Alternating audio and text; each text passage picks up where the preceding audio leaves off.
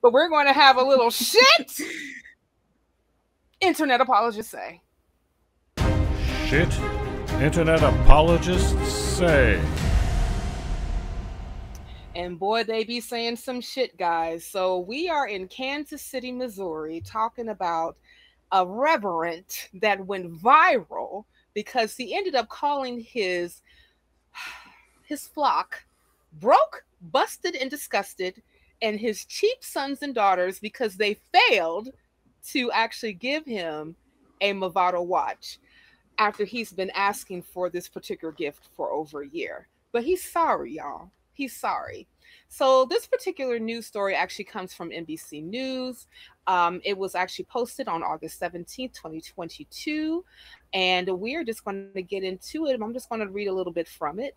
So from the article, as a summation, a Kansas City, Missouri pastor who said his congregation was broke, busted, and disgusted for not buying him a luxury watch he wanted has issued an apology after his remarks caused a stir on social media. Carlton Funderburk. I wanted to say something else. The senior pastor at Church at the Well issued an apology video Tuesday for the inexcusable remarks he made on an August 7th sermon. Though there is context behind the content of the clip, no context will suffice to explain the hurt and anguish that were caused by my words. I have spoken to those I am accountable to and have received their correction and instruction.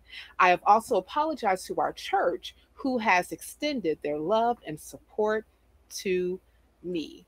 So that is the summation of what we're just going to go into, and we're just going to go ahead and get into it. Guys, I would love to hear what you think, but I want to hear specifically from my bangers and mash gal, Phoebe. When you read this story, what did you think about it? It's Peter Popov on steroids. It's the modern day mega church seed money bullshit. My grandfather used to refer to clergymen in a certain way, and he's right in this case. He always used to say, "Here comes the gravy train of an easy life." And without a shadow of a doubt, this is Jesus pimping. And this is the worst kind of seed money, mega church, live off the vulnerabilities of others. If this guy was doing this to an elderly individual in a retirement home, like, you know, if for those of you that have seen Better Call Saul, if you were wandering around like James Morgan McGill, going around scamming people, you'd be had up as a criminal. How this guy has not been had up as a criminal? Oh, wait. I know why. Because we have deference to his religion. And that's the problem here. Deference to religion has allowed these whack jobs and skullduggery merchants to keep pilfering the pockets of the most vulnerable in our society. And that has to stop. Gee, Phoebe, what do you really think? I really can't believe that prosperity pastors are even a thing. I mean, I never heard anything like this before I started looking into what happened around the world, and I'm having a hard time understanding the state of mind that a person has to be in to believe something like this. Because as much as I understand indoctrination, social pressure, the lack of critical thinking, these specific situations just, it doesn't make sense. I mean, you can imagine people who are grieving and they're going to see a psychic to hear about their dead relative, and that's understandable because there's the power of grief. But here, what is the power that drives those people to stay there and to give their money? Doesn't make sense. And amening him on absolutely. And amening him on the video. But yeah, go ahead, August. So I agree with everyone. I think it is blatantly is just so obvious that this is just complete greed. And if I remember correctly, isn't that one of the deadly sins? Yes, Might it's be one of getting the that seven wrong. deadly sins, because the seven deadly sins, you've also got lust and envy and vanity, which this guy clearly is doing. He's lusting after his Movado watch. Yeah, He's he envious checks of all the those who boxes. have it. His vanity is that he wants to go, hey, hey, hey. I don't think my Fitbit cuts it, but there you go. He wants to go, hey, hey, hey, hey, hey, with all his vanity. Yeah, and I think for some of these prosperity prophets or pastors, they will sometimes ask for things where people like us who aren't under their, what you could even say, mind control or indoctrination, we can blatantly see through this, but they'll ask for cars or even like private jets, and then they'll try to go around it by saying, oh, well, it helps me do my preaching and whatnot. This is a watch. There's no way he could switch this to be like, well, it's for my ministry, which I've seen plenty of these greedy pastors do. So I think that's just funny. But the sad part about it would be funny if there weren't people that would still forgive him and go back to his church. Because I think, Cynthia, if I heard correctly, he was saying that a lot of his community has showed support to him regardless of these comments. So that's the saddest part. He reminds me of Moonies. He reminds me quite a lot of Moonies. For those of you who don't know who Moonies are, the South Korean Church of Indoctrination. This is what it sounds like, but it's just on a below the Mason-Dixon line scale. And it really is quite disturbing that we have this hilarity, not as in ha-ha hilarity, but this hysteria going around of, well, I've got the entitlement. I'm standing up here, you're not. You will do as I say, because I'm going to invoke the word of God. And it's just like, mate. Did anybody actually watch the video? But did you all actually watch the video? Oh, I did. Or the video clip? Yeah. Before he did. Oh, yeah. Because like there. Yeah, okay. So like guys, like, and it'll be like in the show notes, but there is a video clip specifically of him berating his the congregation about not buying him the Movado watch. But there's another video that will also be in the show notes where he was apologizing for the things that he said. Of course, the apology was way more somber, right? And way more demure, if you want to think about it. But it was very funeral march, very funeral. Crocodile tears. It was a drudge. It was an absolute drudge. Crocodile Dundee would have been impressed with those crocodile tears. But ching, that's not a knife. But regardless of that, when you look at the difference, that's a spoon. Exactly. But when you all look at I'm curious to know, like, for the ones who actually watched the video of him berating his congregation versus the video of him apologizing, like, what did you think? Cindy, did you get a chance to see both videos? Only one. Which one did you watch? The one where he was apologizing. Did you get sincerity vibes from it? Not really. But it comes back to what I was saying. It's you mock and berate people, and then you apologize for. But no, it's unbelievable, either from the outside or from the inside. I don't understand how those people can believe him and forgive him. Well, and I also think that it's not that he's up. I don't think he's actually upset that he said it. I don't think he's apologizing for saying it. I think he would gladly still take a watch if they would give it to him. I think it was I'm apologizing because I got caught and now I'm getting negative backlash from it. And that is just the most insincere form of apology you can give. So I thought it was completely fake. Absolutely. The problem that he's got here, well, not that he's got, is that the congregation have stopped seeing him as a professional, and they've stopped seeing him as somebody who is someone they're going to for spiritual advice, They've seen him as a family member and he's getting away with it. It's like your mother or your father shouting at you, "You didn't get me this, that, and the other for my birthday." Well, hang on a minute.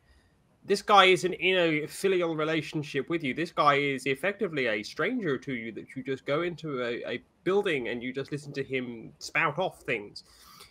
If you were like in a relationship with him and you said, "Okay, I'll get you this Movado watch for your birthday," and then you don't do it, and you've built it up and built it up and built it up. But no, this guy, he's just a grifting charlatan. Well, I would want to bring a little context to this whole thing about when we're talking about a relationship between a pastor and a congregation, specifically in the United States and the Black church. So, Kansas City, I believe, is roughly like 27% African American. The average income is around $37,000 per Black family, just opposed to over $63,000 to $67,000 per white family. And there is a history of having this shepherd flock relationship, and not just like, in the church period, but really integral in the Black church, and they're to the point where like a pastor is seen as a father. I know this even from experience for, some other people who happen to go to churches like this, is that the pastor would introduce themselves to the congregation, especially if they happen to be cisgender women identifying folk, and even cisgender men identifying folk, especially if they did not grow up with a father that saying, "I am your father." So when he was doing this whole berating, calling his people broke, busted, and disgusted, cheap sons and daughters, etc., etc., it was like, you have failed me as my child to show your appreciation for what I have poured into you as a spiritual father. Now, with that being said, what do you guys like? What are some of your thoughts that are like swirling in your head? I will go down the line: August, Phoebe, and then Cindy. So I just want to say that people like this is why, Christians or even any kind of people of faith are turning away from the religion, because they are seeing these pastors for what they are. Even at best, they're just lying to you or telling you things that aren't true. So if you're already questioning and then you see stuff like this, you're like, hey, wait a minute, maybe they aren't a messenger from God, because I'm more moral than they are. So then I would start to question, hopefully, I would hope. So I think that pastors like this create atheists. So as terrible as it is, maybe that's a good thing that comes out of this, hopefully.